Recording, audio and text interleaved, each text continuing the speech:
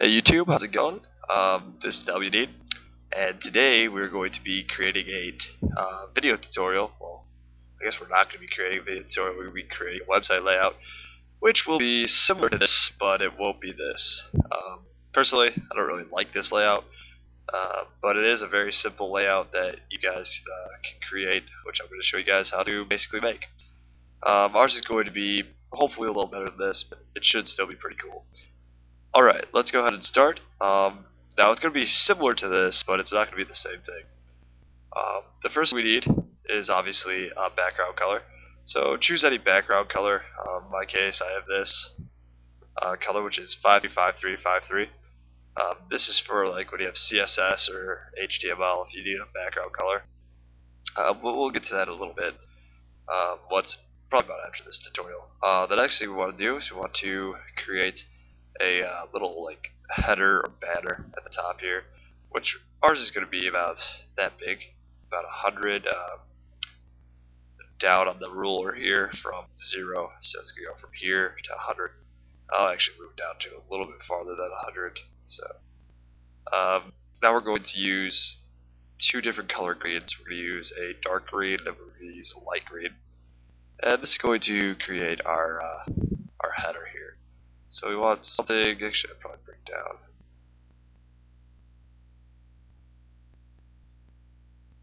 That does work a little better.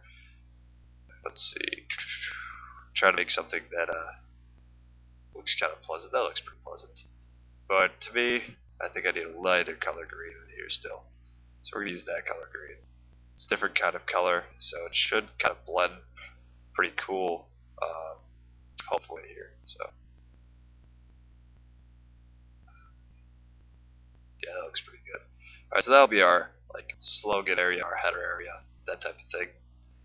After that, we're going to create a nav bar, which is going to be right here. And we're going to try to make like a metal kind of color here. So we're going to use these two colors. We're going to use this dark gray, which is 9A, 9A, 9A. And then we're going to use this lighter gray right here, which is DO, DO, D0, D0, D0. So these are the two colors that we're using, and we're going to first start out with a this like thing right here. As you can see, looks kind of blocky. We're just going to keep this for right now, and then we're going to select this. We're going to pull it about halfway down, and we're going to reverse the colors. We're going to try to well, let's see if I did it. Not quite, but we're close. We're going to try to make like a divot inside there. So we're going to change it to just a little bit of a lighter gray on this one. And what I'm going to try to do is I'm going to try and... Ooh, it's a lot of thunder. I'm going to try... Well, I guess you'll see if I get it done. I can't really explain what I'm trying to do, but if I do it, you guys will see it. Yeah, something like this, where there's a... like, almost... You see like the divot inside there, like it looks like it's dropping down. Then what we're going to do is we're going to edit. We're going to use stroke selection. We're going to make this a little bit darker, so it's about there. Make sure it's only about a pixel. Stroke it, and that'll give you this area right here. Alright, and then we're going to grab this. Try not to grab any of the green. Control C, Control V, that will copy and paste. Alright, then we're going to select and move. And we're going to move it right underneath. So that's way about there. Then we're going to flip it vertically. So there we go, it's flipped. There we go, nice. You can see, did grab a little bit of the green. So I'm going to zoom in just in this area, select the green, and delete it out. I might as well just fill it.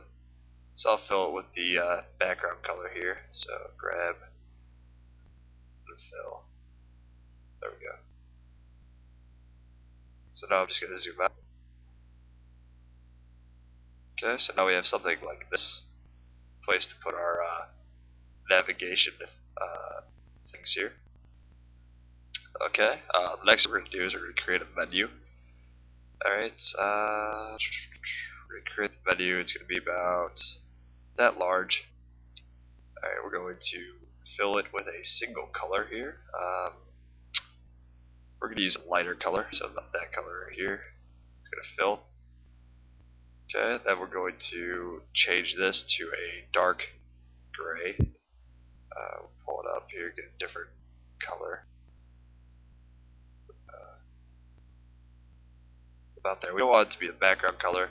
We want it to be just lighter than the background. So now we're going to stroke selection. Go ahead and select stroke. And what that'll do, or at least what it should do, is it should make shadow here. Alright, now what we're going to do is we're going to grab these. We're going to pull them over like this. Alright, then it'll flip around so that we can do our content area. We're going to do the same stroke, but first we have to fill it with a different color. So, we don't want it to be the same color, obviously, because that would look a little odd. So we're going to use a little bit different color. We could use a green, we could use an orange. Orange would look kind of cool. I think I'm going to stick with like a gray. So something like this. So that might look a little bit off though, which it does. So we'll just actually keep it. The background color will be the color of the layout then, I guess. So I guess we could just stroke it with this color. So go ahead and edit, stroke selection, stroke. That should give you the background here. I'm going to go ahead and fill it with the color here. So we're going to fill it with the regular background color.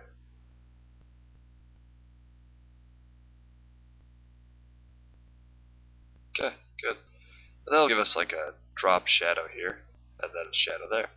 Okay, now what we can do is we can grab right inside here, about that much of it, and we're going to fill it with a dark color. Something about there. Go ahead and just fill this.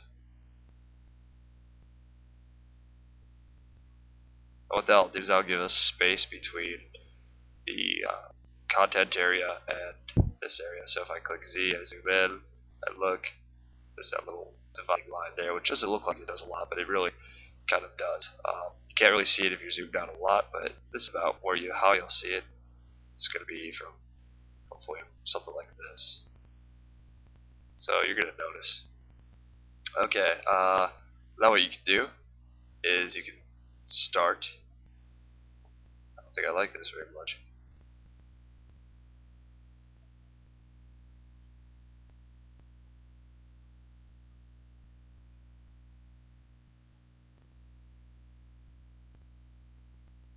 Okay, now what you can do is you can fill all of that in. So with like your text, whatever text that you want or whatever. And there you go. You got your basic website layout set up. And yeah, that's it. So if you guys need any help or anything else, let me know. I'll be here to help. I'll also cut this up and help you guys with CSS in a later video. So go ahead and save this. New. And they'll save .xcf. And that's it.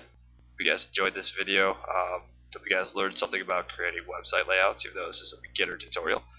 And please feel free to leave a comment, rate, and subscribe. Alright, see you later.